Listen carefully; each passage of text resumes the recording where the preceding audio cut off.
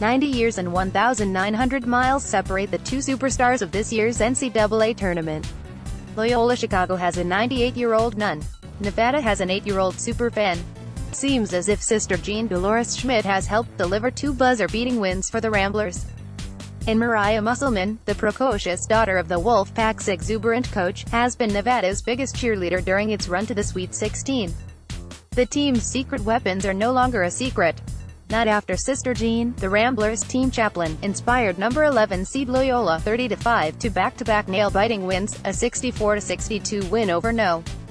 6 Miami on Thursday and a 63-62 upset over third-seeded Tennessee on Saturday. I say a prayer, but sometimes there's a little more than talking to God in the prayer, Sister Jean said on Good Morning America this week. We want to be sure that, when the buzzer goes off, the numbers indicate that we get the big W.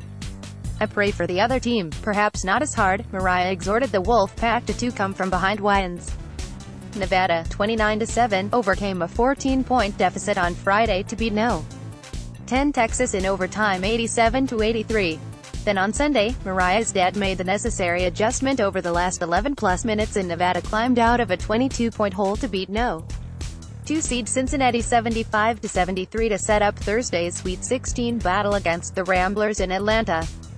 What does Mariah's dad have to say about Loyola? They're a really well-coached team that presents a lot of problems. To beat Miami, to beat Tennessee, this team is really good, Musselman said. They have a freshman center who was Freshman of the Year in their conference. They have the Player of the Year from their conference and they have a bunch of really good shooters. Looking past the two darlings of the tournament are two very different teams hoping to write a storybook ending to a tournament no one could have predicted. To advance to the Elite Eight, Musselman said, will require a team to play its game, and nearly perfect basketball. On display for the Ramblers will be Clayton Custer, the aforementioned Missouri Valley Conference Player of the Year. He averages 13.3 points and 4.2 assists per game, shoots 46% from beyond the arc and had the game-winning shot against the Volunteers. Cameron Krutwig, the MVC Freshman of the Year, averages 10.4 points and 6.1 rebounds. Dante Ingram and Marcus Towns each average more than 11 points and shoot nearly 40% from beyond the arc.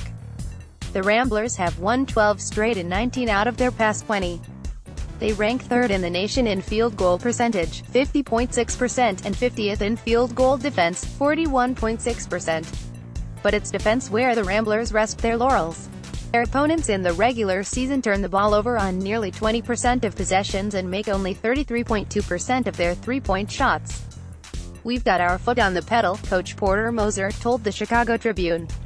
We feel like we are chasing. We are going to chase some more. We've got to chase Nevada. We are going to be the underdog in this game, and we are going to chase him. Caleb Martin leads the Wolfpack, which shoots almost 40% from a long range, at 18.8 points per game. Jordan Caroline averages 17.7 points and 8.7 rebounds. Cody Martin, Caleb's twin brother, contributes 13.9 points, 6.3 rebounds and 4.7 assists per game. Loyola is a great team, but we're ready, we're hungry, we know we can beat them and we'll go in there expecting to beat them, Wolfpack guard Kendall Stevens said. At the same time, they're there for a reason like we are, so we'll approach it in that manner. The South region is wide open with the top 4 seeds already planning their summers. Loyola, which won the NCAA title in 1963, approaches Thursday's game full of confidence. In our region, a ton of upsets have happened, and people say, oh, things look easier for you, Loyola guard Ben Richardson told the Chicago Sun-Times. I'm like, are you kidding? Have you seen what happened? You think it's going to be easier after seeing all that? It's anything goes.